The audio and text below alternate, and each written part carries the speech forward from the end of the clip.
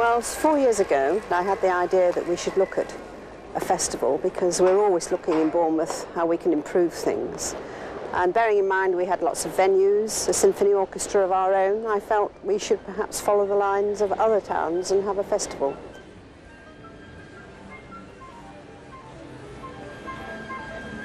Well, I don't know why Bournemouth hasn't had a big festival like this before, because there was something like, I don't know, 600 festivals around the country, from the smallest village to Edinburgh. But it was clear that it would be good to have a major arts festival.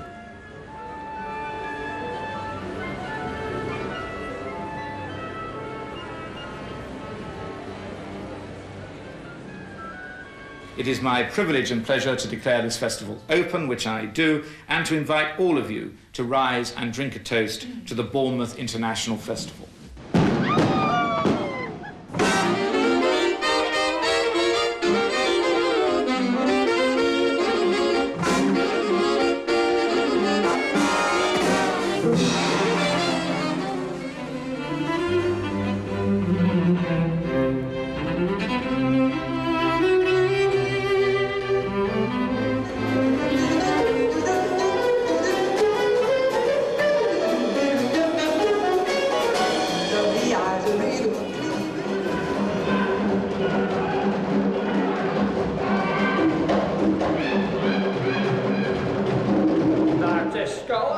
What is there for eat and drink,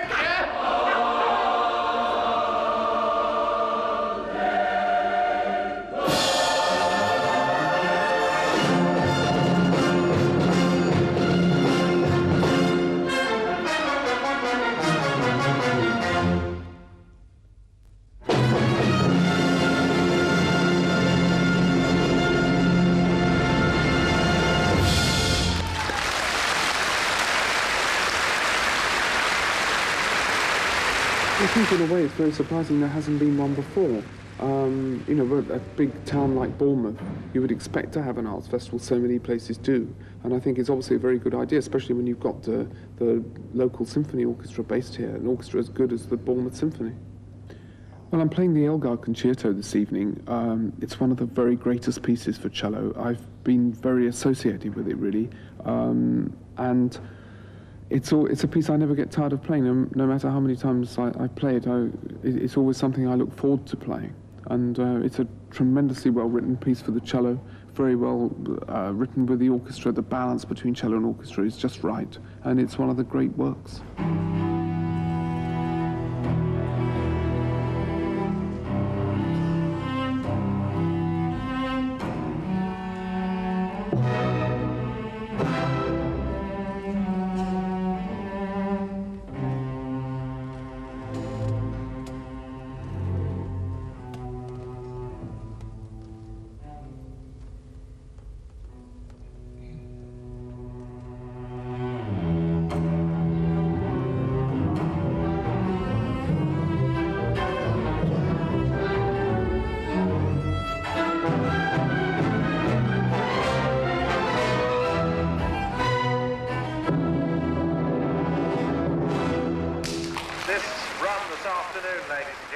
Sponsored by Esso, started at 9 o'clock this morning in Bristol. The cars are all pre-war, some of them built in fact before the First World War. Those before the First World War were both veterans and Edwardians, and then after 1919 we've got vintage cars, and then after 1930 we have got post-vintage thoroughbreds.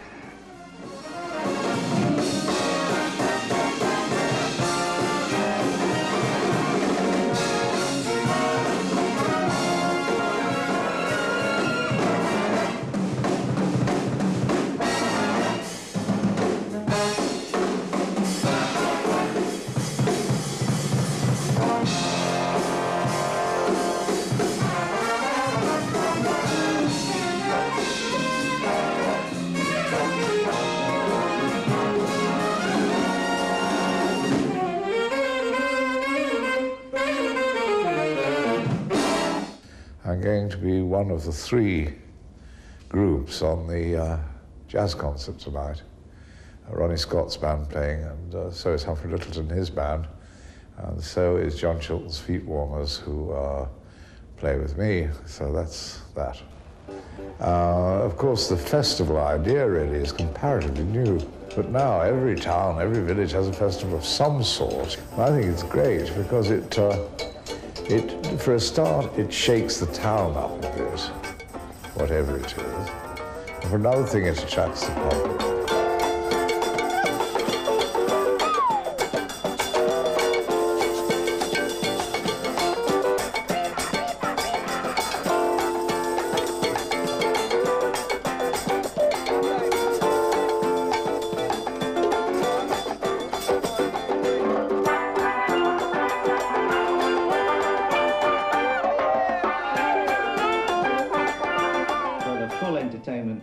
For the joy and the verve and I think professionalism, we have given it to street level. Well, I was asked if I would be Lewis Carroll, play the part of Lewis Carroll in Alice in Wonderland with the local dancing schools. I was really appreciative of the work that they'd put in on my behalf as well, and I enjoyed that. I thought that was 2 very good nights, and you know, I'm sure that all the parents and all the people that came to see the show would have enjoyed it.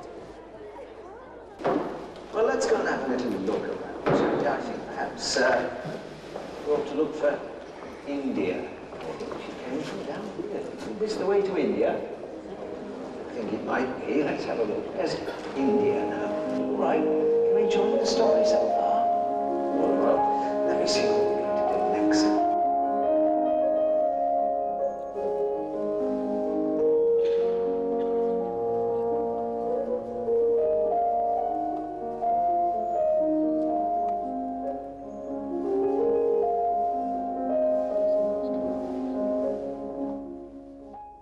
Can I take this opportunity of welcoming you all to this lovely Chase Manhattan building for this concert by the Lucerne Festival Strings.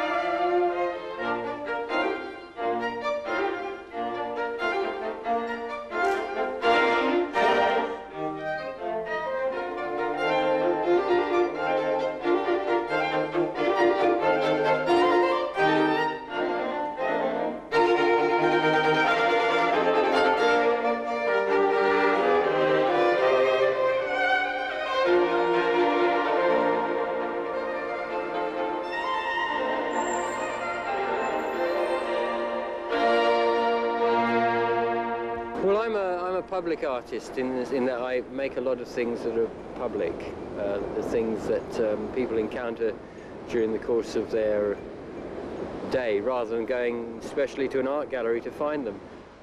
Yes, the visual arts programme, I think, was a fairly strong programme, and at the core of it was this environmental artist project, where we invited 4 international environmental artists, outdoor artists, to visit Bournemouth and work in situ for a period of time during the festival, creating work often from natural materials.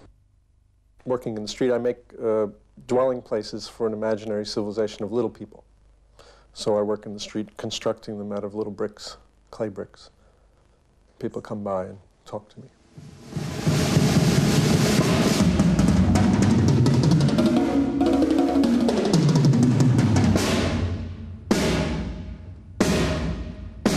Well, looking through the programme of the Bournemouth Festival, I mean, I was overwhelmed by the variety and the sense that it really is international. and not just to do with music, but to do with other aspects of the arts. And you know, I was just really surprised, if you like, for the first time that a fairly wee place such as Bournemouth, with all due respect, has put on such a tremendous festival, and I feel really excited about it.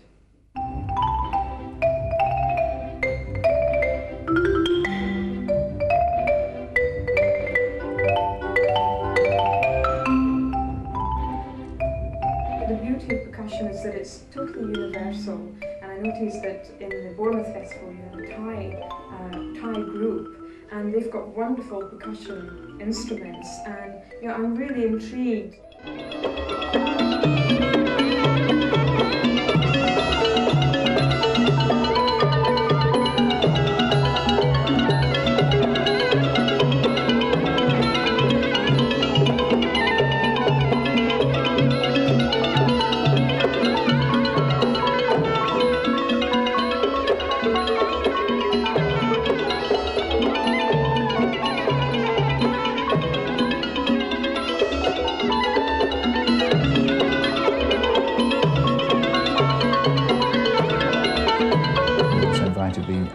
Pan-African dance group at Zido, who gave workshops and performed at the Winter Gardens in the second week of the festival. Altogether, I think we can justifiably say that it was a truly international festival.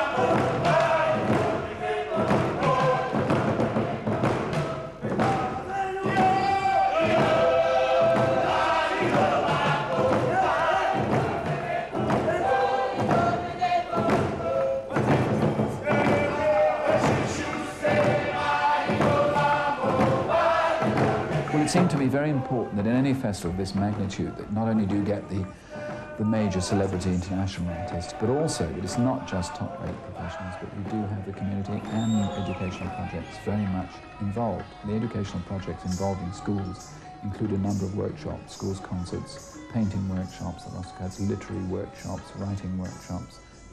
And watch the finger with your eye. Don't look at that, look at the finger. Try not to move the head.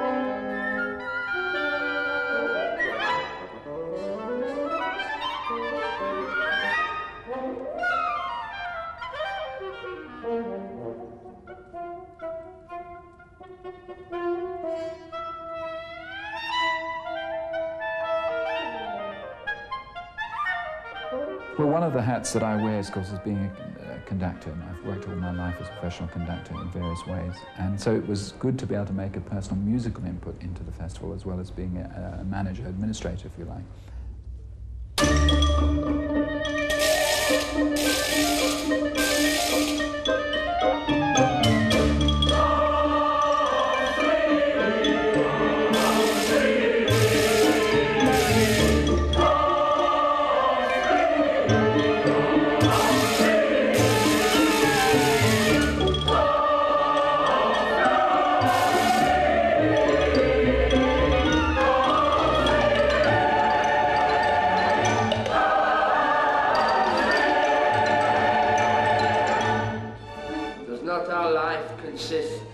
of the 4 elements? Faith, so they say, but I think it rather consists of eating and drinking. Oh, that is scholar. What is there for eat and drink, eh? Marion, I say, a stoup of wine! Here comes the fool, Faith! How now, my heart? Did you never see the picture of we 3? Welcome, ass. Let's have a capture.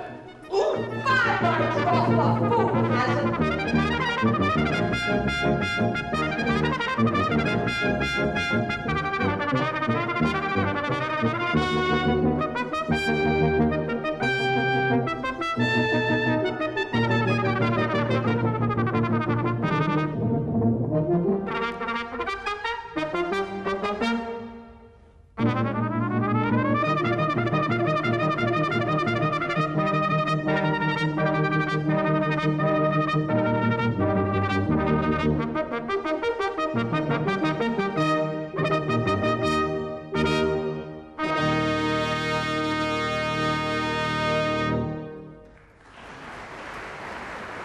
The Festival Club was an interesting project that most festivals do have a club of some kind where the artists can meet and where the public can meet.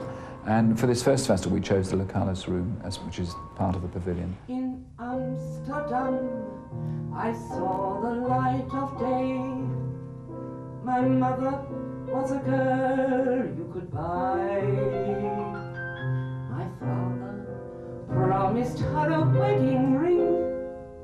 A promise, just a lie. Well, my name is Chris Ibritonioni. I'm a film director. We've been invited to come to the Bournemouth International Festival in order to show our films and also to interact with them in the totally unique kind of way that we do interact with our films. We actually have the actor inside the projector here, and all the locations are on the roller blind device. I'm ready. Are you ready, Chris? Yes, I'm ready to it. Okay, turn out the lights. There's Chrissy, stage name Michael. Saying goodbye to all his friends, all his kind of people. He's setting off on a kind of mythological quest. Bye-bye, bye-bye. And he sets out down the garden path into the country. He sees a flower and he picks it, sniffs it, and carries on. Oh my God, what's that? Flying eggs! Careful, Chrissy, flying eggs. Coming into a forest now. The edges of the forest. He's passing in and out behind the trees.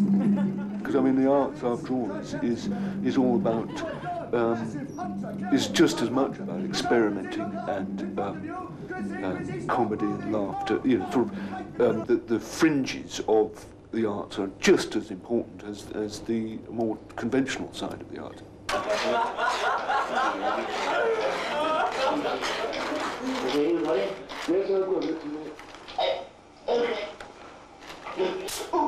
What's that? Okay. Right, I'll scramble up my side.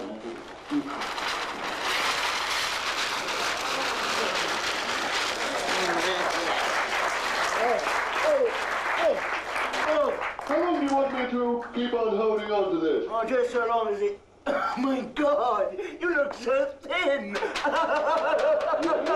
Absolutely ridiculous!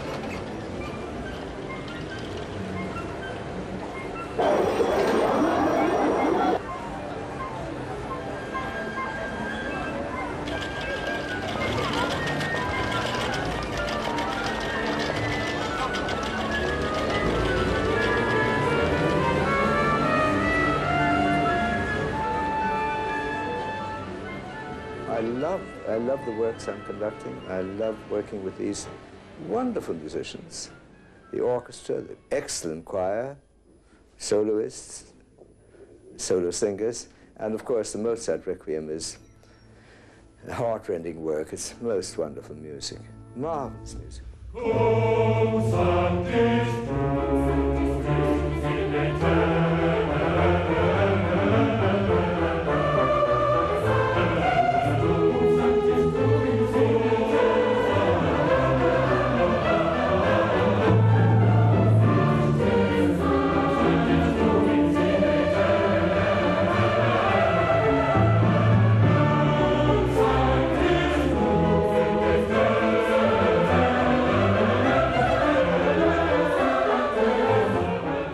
Yes, well, I wish it great luck, and may go on for a long, long, long, long time, many, many years.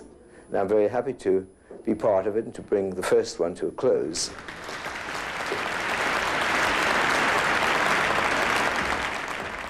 And I've been very encouraged by the atmosphere that's been created, and the feedback coming back to me is that it's been wonderful. A lot of people have enjoyed it.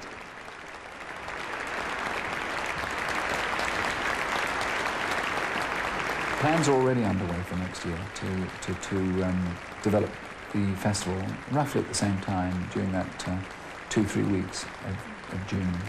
By all means, come again. I'm having a very good time.